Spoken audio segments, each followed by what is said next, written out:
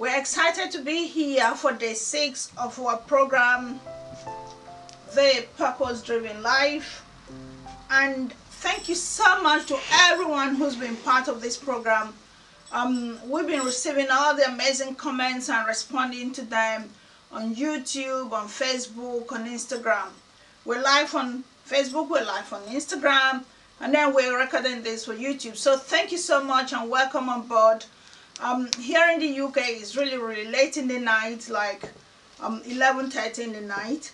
We are just trying different times to see how this fits into everybody's program. But we'll see how this goes, because again, we still have lots of activities during the day, and especially at night too, we get, to try and relax and get ready for the next day, giving me time as well to read through the book and put the ideas together in order for me to present it. So it's just various things we're trying, but we're excited to be here every day to work with you, to read with you this book, this amazing book that is such a life-changing book. I mean, so far, chapter 6, and I feel really energized and ready to carry on with my life. So, like we've been doing, feel free to send us questions, feel free to do a big shout out to us, and we'll shout out to you as well. And feel free to be part of this. It's a 40-day program, and this is day 6, so we still have a long way to go. Okay, so today we're looking at chapter 6, like I said, and I'm going to delve really quickly into it so we don't waste anybody's time. So, chapter 6 says, life is a temporary assignment. That's the title. Life is a temporary assignment. Again, what I've said to people who've been part of us is, if there's anything that you've, heard us talk about so far that's making sense to you, if you've noticed any changes in your life, if you started bringing all this into your life and it's making sense, please feel free to write us about it, because we really want to change our life, and that's why we call it a new life. So for me personally, going forward is really been amazing. Reading through this book is making me feel a lot lighter. That feeling where you thought you had so much weight to carry. Because remember what started me on this journey, I was having lots of issues, worries here, worries there, emotional worries, financial worries, marital worries, and I was just piling all of this up, and I was getting to that stage where I had no clue what to do next. So that was what made me get to this point, and I thought, let me read something. So it's a spiritual journey. It's a journey where you begin to understand the real person that you are, where you're no longer just allowing yourself to be led by the world. And lots of people call it the ego. The ego then determines what you become. But here, we're taking into the spirit, where the spirit then guides us and tells us what we should do. And so, it's an amazing journey. So, chapter 6, it starts with, the Lord reminds me how brief my time on earth will be. He reminds me that my days are numbered and that my life is fleeing away. And this is in Psalm 39 verse 4. So the Lord reminds me how brief my time on earth will be, reminds me that my days are numbered and that my life is fleeing away. Psalm 39 verse 4. He goes on again, he says, I am here on earth just for a while. I'm here on earth just for a while. So that's Psalm 119 verse 19. Now, this is a huge thing for all of us. Because once you know that your stay here is only for a while, for a brief time, then you start wondering, why are we worrying so much? Why are we piling on all this heaviness? Why are we taking on all this, grief, sadness, and pain? Why all of that when it's only for a short period? And in the last chapter, we read where he told us that we may live for just about 100 years. And that's when we are really at the top end of it.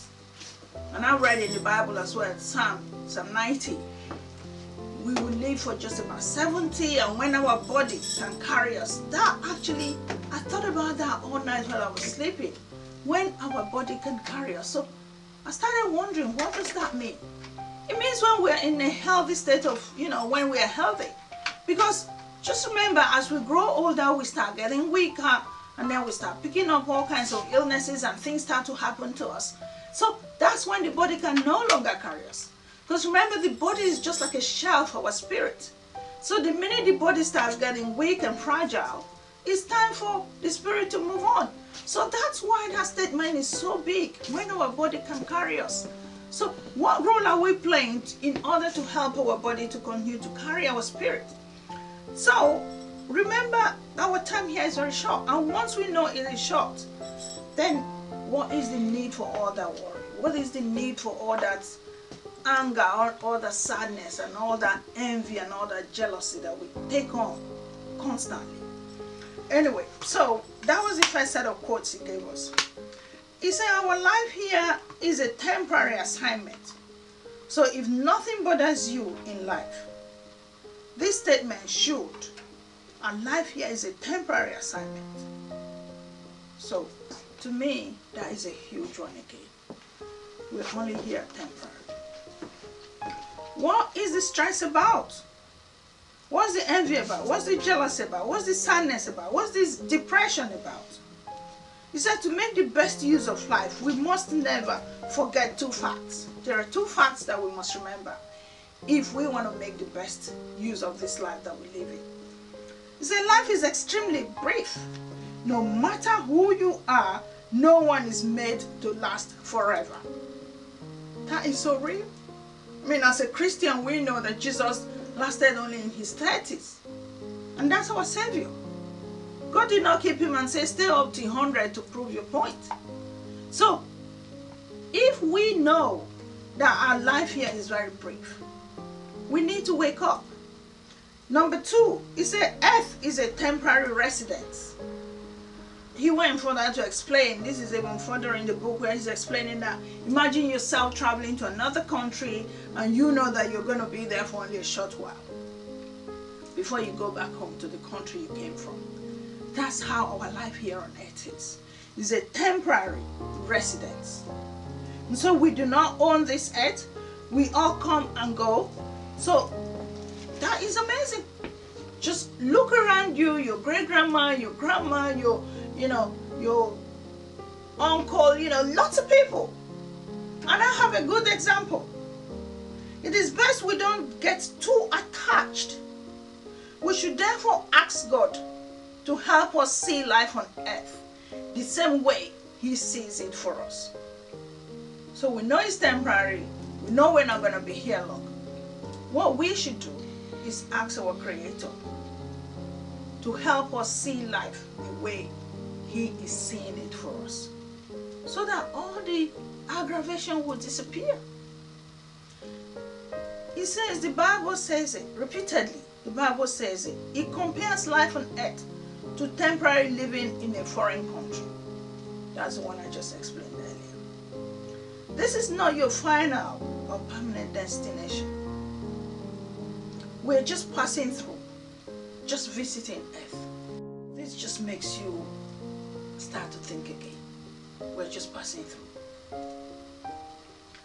This is not your final or permanent destination. We're just passing through, just visiting earth. And it says, Bible calls it alien. We're aliens on this earth. We're pilgrims on this earth. We're foreigners on this earth. We're strangers on this earth. We're visitors on this earth. We're travelers on this earth. And this is why I know there are those campaigners who get really upset when you start hearing things like it's happening right now in the US, where countries have been banned.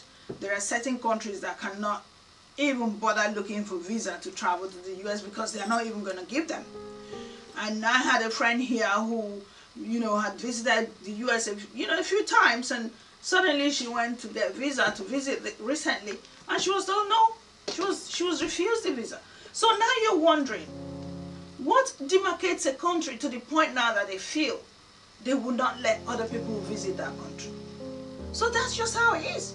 But when we really look at it, we're all here on earth as foreigners.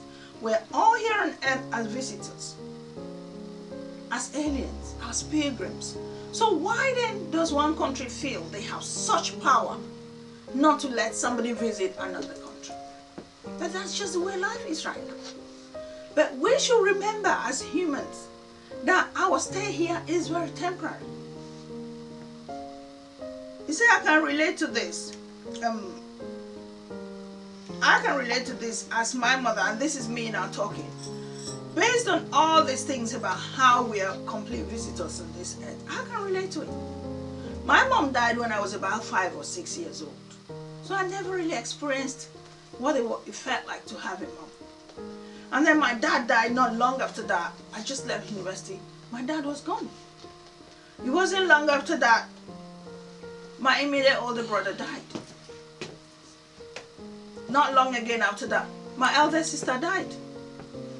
Not long ago after that, my oldest brother died. So I can relate to people coming and going. And that's why I was saying, you can now look around you and you remember friends that you went to school with. I remember friends I went to school with.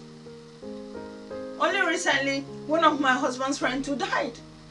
And we know people that we've been with, chatted, we played with, talked about, laughed and joked.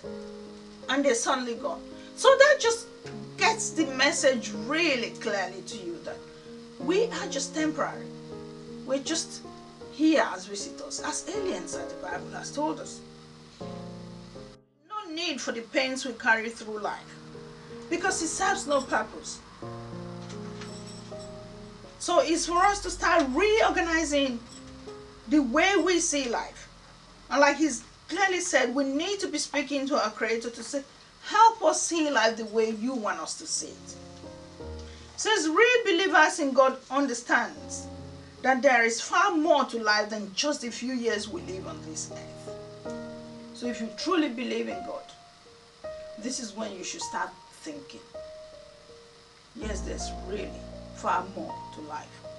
Just a quick one. Someone sent me a message from YouTube and was wondering how could they join me on Facebook. So if you are a friend of ours on YouTube and you want to be part of the live activities going on Instagram and Facebook, on Instagram you just go on there and search at World of Braiding.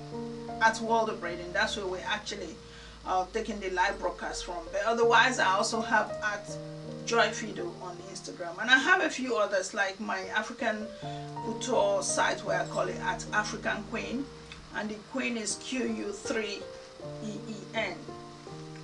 Then on Facebook, all you have to do is go onto Facebook and search for Joy Phido. Joy Phido on Facebook, and then you ask to be my friend. So you send me a friend request, and when you do that, I will accept you, and thereafter, whenever we're coming live, Facebook notifies you. The same thing Instagram does as well. It notifies you when we're coming live. So I hope that's clarified that. I just remembered so that we don't get that same question again. So real believers in God understand that there is far more to life than just a few years we live on this earth. It says when you take on this understanding, you find there is no need to aim to have it all. That is so profound, because that's what all of us tend to do. We constantly, I call it the rat race. Rat race as in you wake up every morning and there's no rest. There are people who just want to work 24/7. You live on this earth and you really can't, you remember when in the earlier chapters it says we're like gyroscopes, and all we do, we just spin around and going nowhere. That's what it is. If we know that we're here on a temporary basis, why are we chasing this? I want to have it all.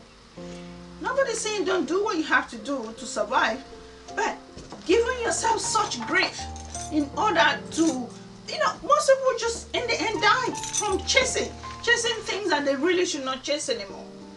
He said, I always think about this when, oh, that's me now.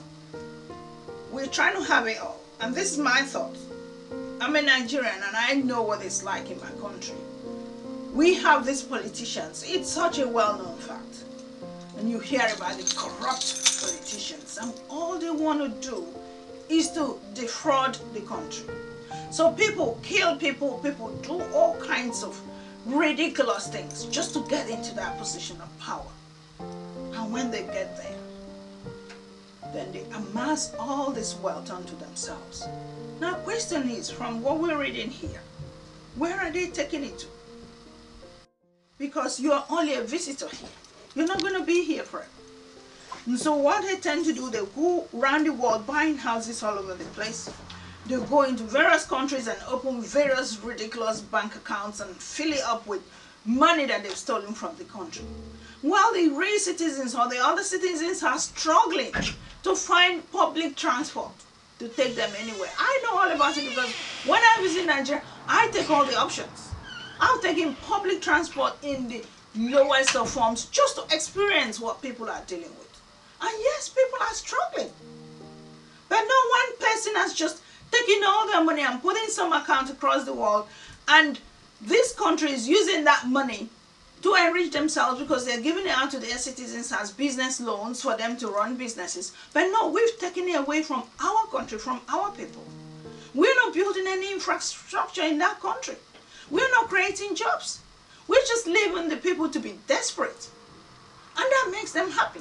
And they'll transport their children on first-class tickets just to show that they have wealth. But the Bible says we are only aliens here. We're pilgrims.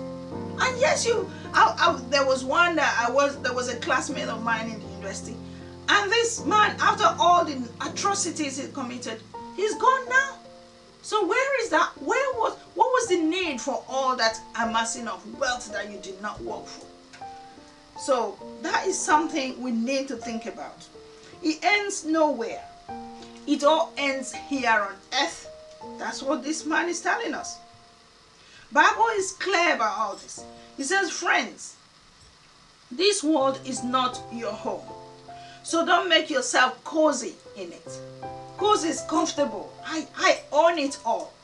That's the attitude. Don't indulge your ego at the expense of your soul. And so remember that this physical body is just a shell. It's a shell to accommodate the soul.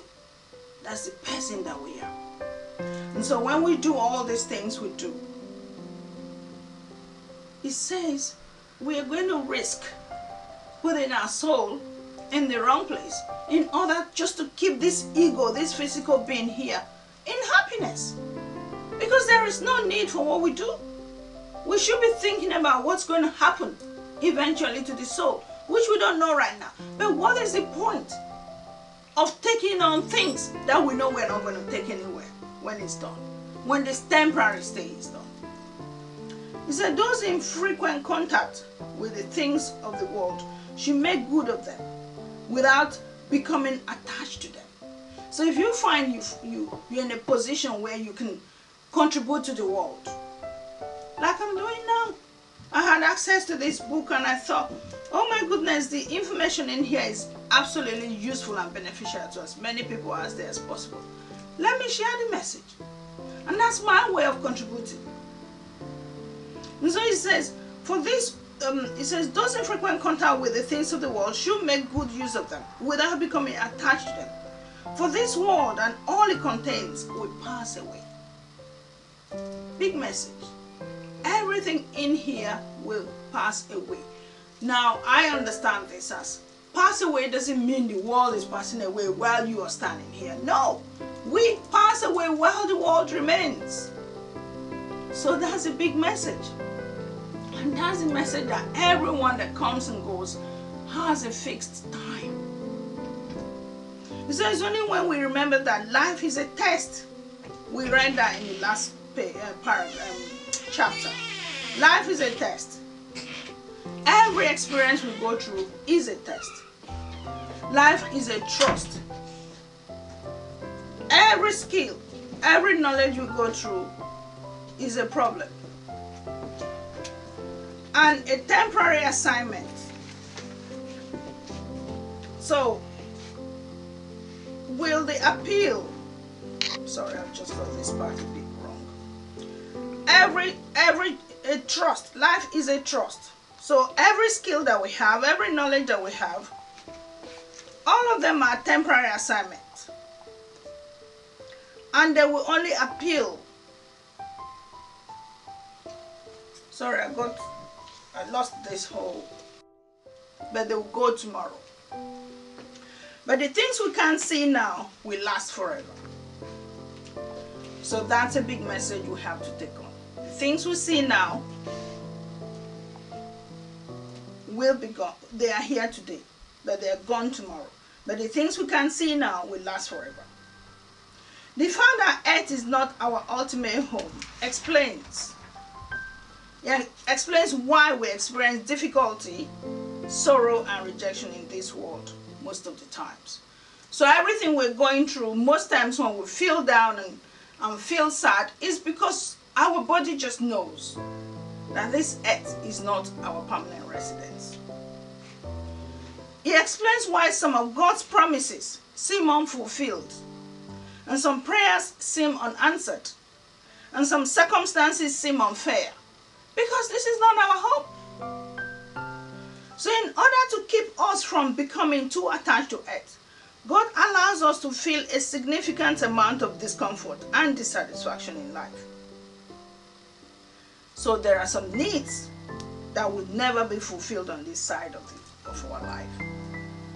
I think that part really, really got me, because it just explains why sometimes, no matter how hard we try looking for certain things, we never do get them. Apart from certain things, what you find as well is the minute you get one, another need comes.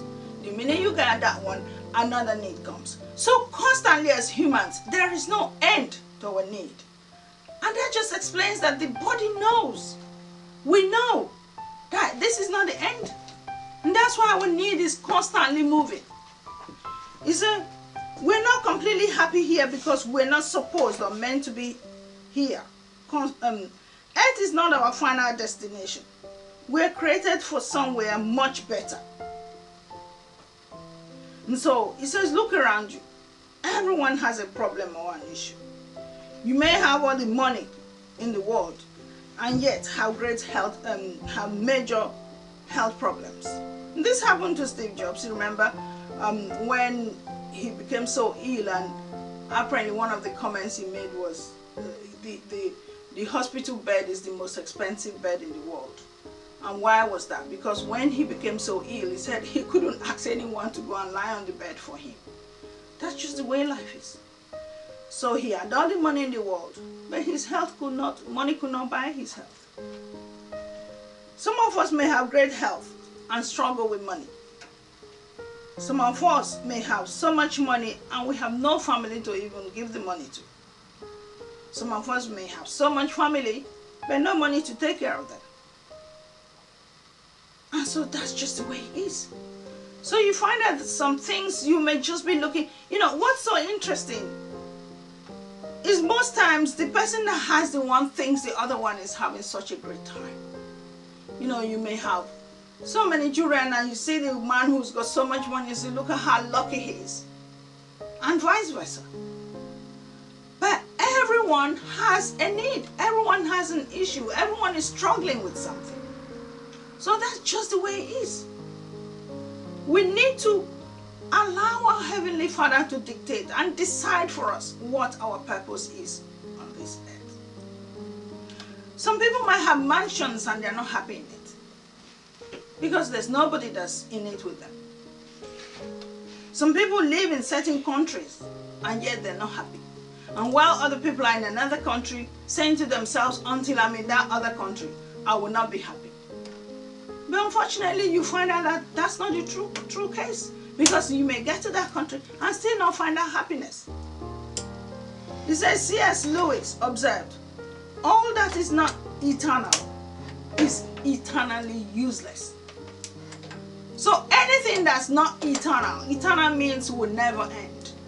Anything that's not like that is eternally useless. Bible says we fix our eyes not on what is seen, but we should fix our eyes on not on what we see, but on what is unseen. So everything we're seeing now, they absolutely mean nothing. For what is seen is temporary, but what is unseen is eternal. He said a fish will never be happy living on land because it was made for water. Trying to explain why we will never be completely happy living on this earth, because we were made for somewhere else. An eagle could never feel satisfied if it wasn't allowed to fly. And so you will never feel completely satisfied on earth because you were made for more. So that's what he was trying to explain. So no matter what you have, there will always be need for more. And I gave the example of, those of us in Nigeria, where everywhere you go, I visit quite often, and all you're hearing is, when can I go to England?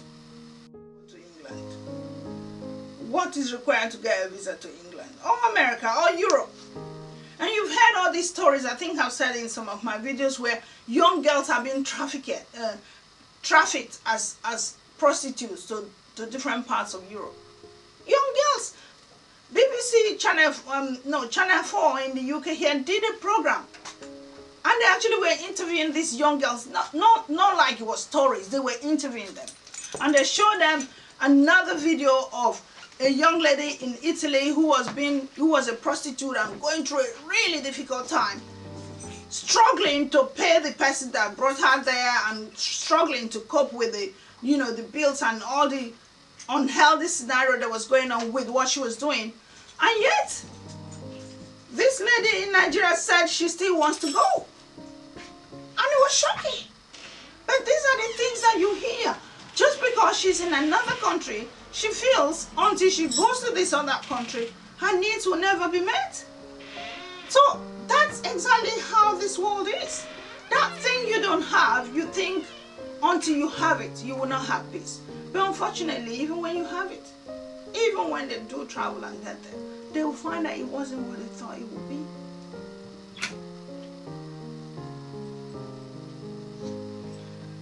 When I see them and they can't wait to go to England, and I say, you have no idea what we go through here. The amount of money we're paying for bills, you will be shocked. My monthly rent here could cover for a whole year's rent in some places. And no more regular nice flats in Lagos, in Nigeria.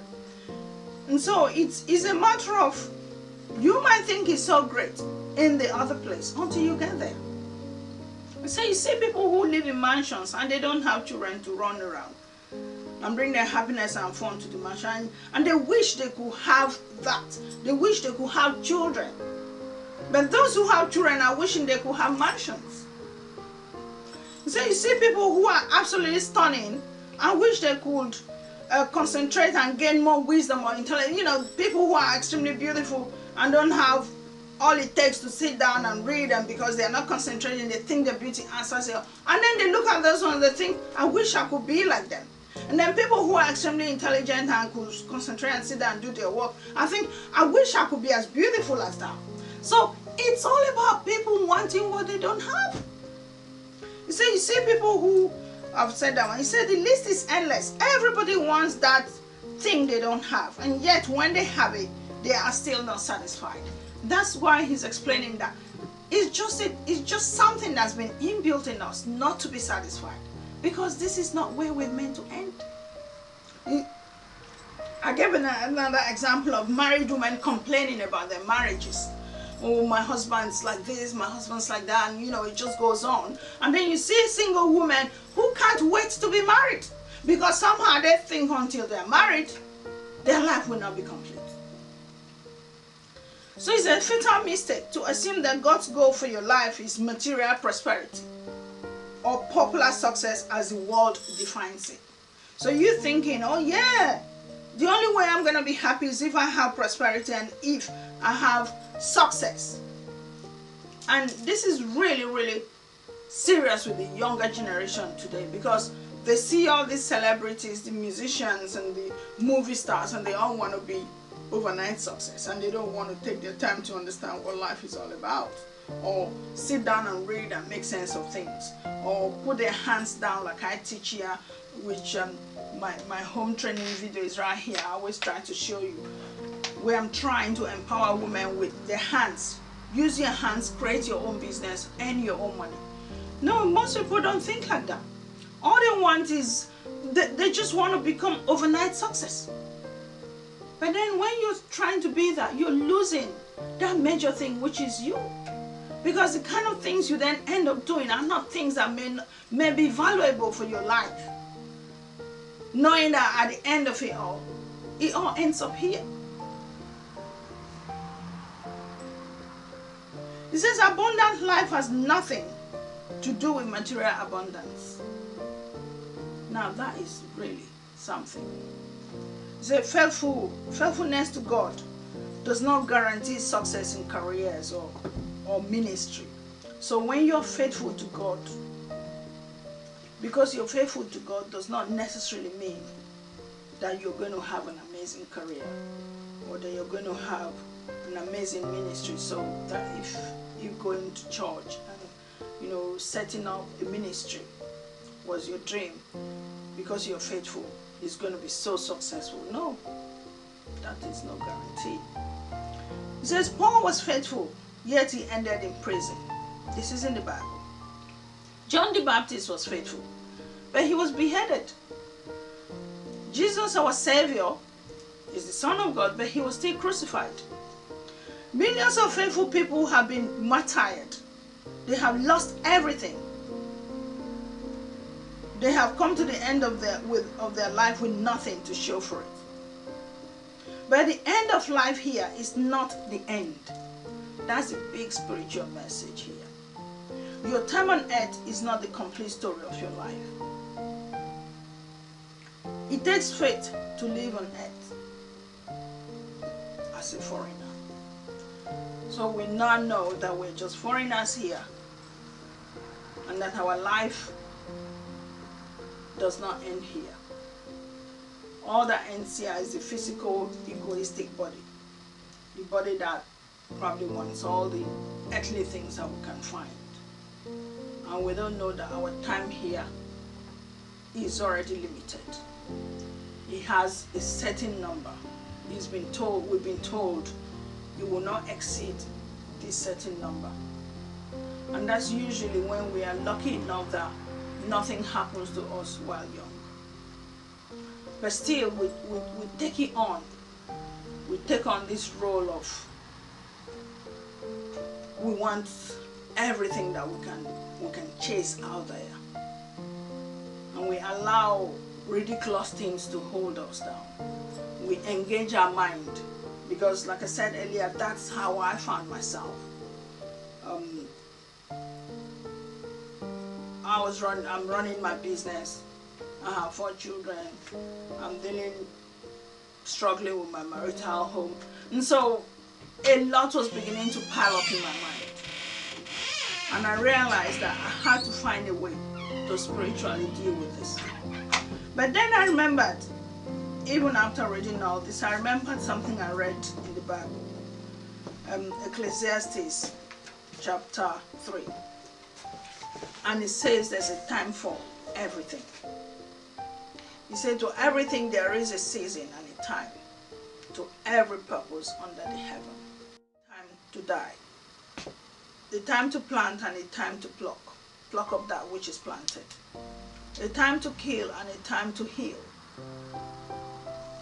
A time to break down and a time to build up. A time to weep and a time to laugh. A time to mourn and a time to dance. A time to cast away stones and a time to gather stones together. A time to embrace and a time to refrain from embracing. A time to get and a time to lose. A time to keep and a time to cast away. A time to rend and a time to sow. A time to keep silence and a time to speak. A time to love and a time to hate. A time of war and a time of peace. What profit had he that walketh in that wherein he laboureth? He says, I have seen the travel which God had given to the sons of men to be exercised in it. He had made everything beautiful in his time. Also he had set the world in their heart, so that no man can find out the work that God maketh from the beginning to the end. I stopped at verse 11. So take your time, read through it. And that just explains everything. There's time for everything. So while you're here, make sure you walk with your God. Let Him guide you so you can find your purpose here on earth.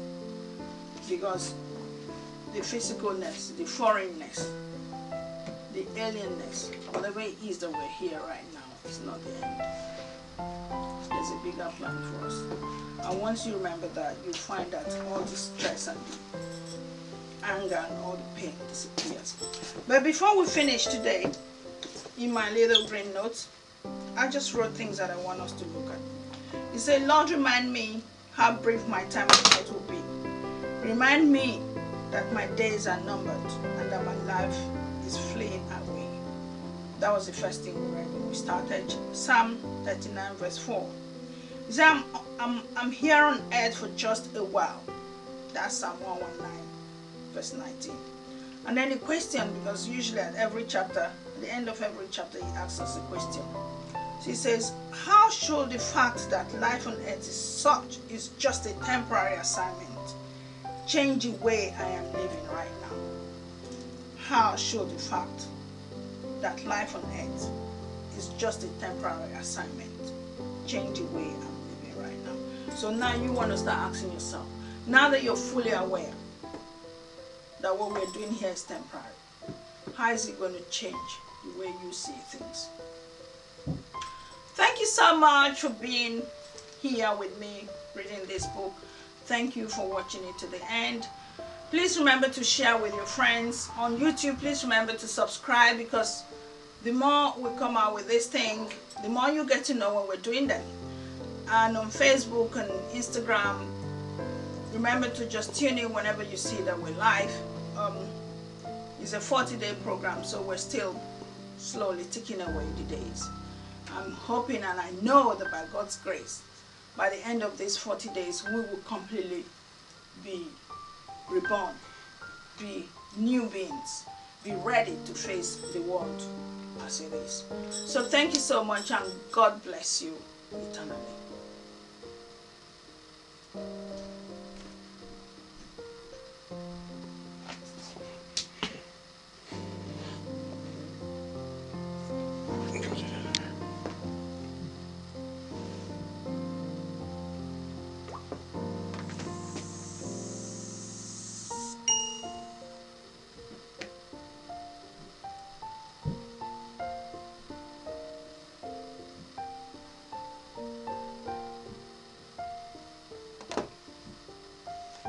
Oh yeah. They're always pink anyway, so.